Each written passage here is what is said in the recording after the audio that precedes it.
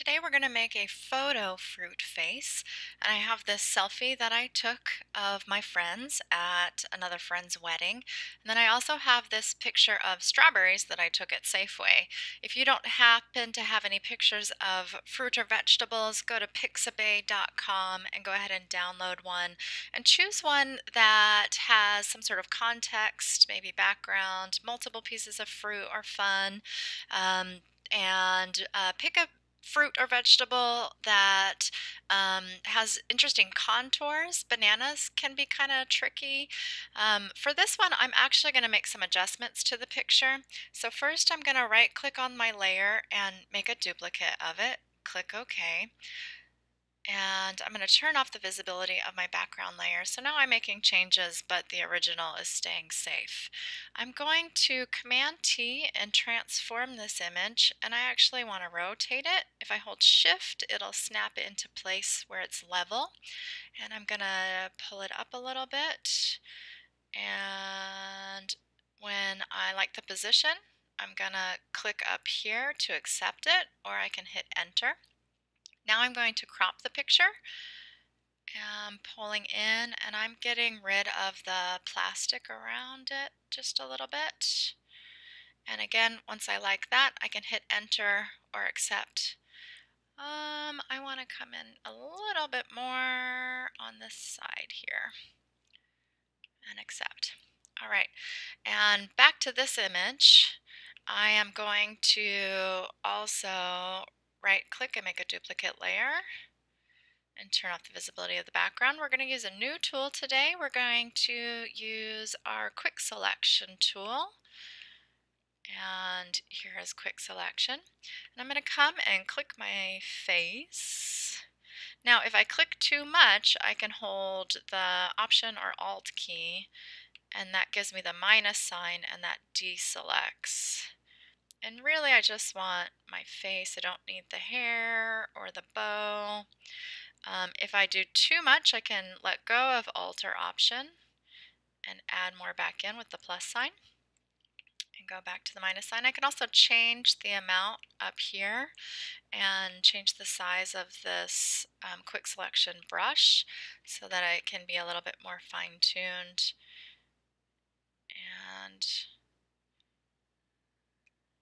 And over here, fine-tune this. All right, that works fine. I can come back and do some other things with my hair later. Now up here, we're going to click Select and Mask, and it's going to bring me to this screen. Now you have different choices as to what it looks like as you're working. And some people like on white, but I like on layers. And I'm going to turn on my Smart Radius tool, and it's going to adjust how much is selected. I'll show you an extreme version of what's been selected. I don't want it to be that extreme. Especially with hair and such, this can be very helpful. And then let's also feather. And for this, I'm going to feather quite a bit. You can make other adjustments. If you see that you accidentally selected something else, you see that there's a little bit of the picture on the outside. You also have the minus tool here as well, and you can come in and adjust your selection. Just be very careful because it can delete your entire selection. So this is similar to the Alt or Option key on the last screen that we were on. Come down to your output settings and change it to New Mask and click OK. So now it has made it its own mask on its own layer. Go to your Move tool, grab the face, keep holding, and come to the strawberries, let go. Now my pictures were taken with two different cameras, so it's saying it's a different color profile. That's okay. And now I can see that I have the face on its own layer. I'm going to Command T to transform it. Now if I don't hold Shift, it's not going to constrain proportions, and I'm going to look different than I normally do. And my Command Z is not working to undo, so instead I'll go to my history and I will, I know what it is.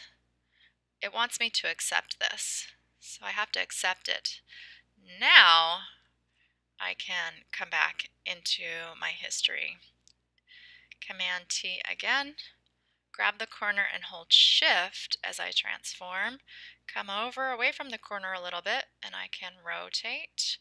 Grab the picture. Be careful, don't grab the middle anchor point. Grab the picture and drag it into place where you like it.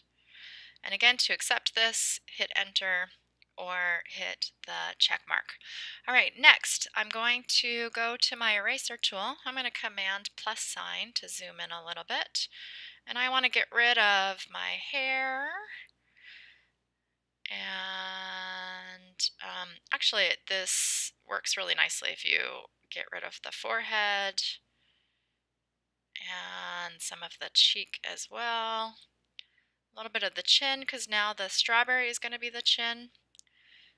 And it's not erasing any of the other layers because I'm on the correct layer. If you see that it's erasing your background instead, just make sure you're clicked on the correct layer. And you can also adjust the hardness or softness of your eraser tool. So mine has been softened a bit so that it's not a hard edge as I'm going through and erasing. And you can also change the opacity to give it more of that feather, because now we've taken away a bit of the feathering. All right, once you've got it where you like it, your next task is to adjust the color. So go up to Image, Adjustments, Color Balance, and here you're just going to eyeball it to try to match the color of the fruit. So for the red of the strawberry, I'm going to turn the red up, a little bit of magenta, a little bit of yellow. And that's turning to orange, so I'm going to back off on that. And I think that looks okay. If your preview is not clicked, if you can't see the changes, make sure you have your preview clicked. I'm going to click OK. And now I'm going to try to match the color of this red a little bit better. I'm going to go to my eyedropper tool, and I'm going to choose this darker red. And now I'm going to go, and I can see that it's selected here as my foreground color. And I'll go to my brush tool. Now this one, I also have it soft, and I can change the size of it. This looks okay. And I can change the opacity of the brush. Now if I have it all the way up, it's just going to cover everything. Command Z, I'll undo that. I want to change the opacity so it's a bit see-through as I come in. Oh, that's maybe a little bit too strong. A little bit more. Bring that down a little bit more. All right. And then I'm going to come to my eyedropper. This red is a little bit lighter red, so I'm going to change the color for my brush and brush this on. All right, once I got the colors where I like them, I'm going to come over here to my layer and I'm going to click on the thumbnail, actually double click on it. This is a little hard to see, but make sure your preview is selected. And I'm going to bring the opacity down of my entire face so that a bit more of the strawberry comes through the seeds of the strawberry. And I'll do that for the fill opacity as well. Click OK. If I don't like that, I can always double click on the thumbnail to get back to it. And I can adjust those numbers slightly. Click OK. Now I'm going to Command -sign to zoom out, and I'm still on this face layer. I'm going to Command T and just do some little adjustments so that the edge of the strawberry looks like my chin. So I can hold Shift, make it a little larger, grab it, drag it over. Oops.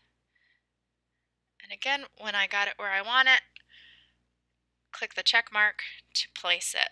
Zoom out, and I think that looks pretty good. So I actually did that with all three of us in this selfie. So here's my finished version. There I am, my friend Karen, and my friend Megan.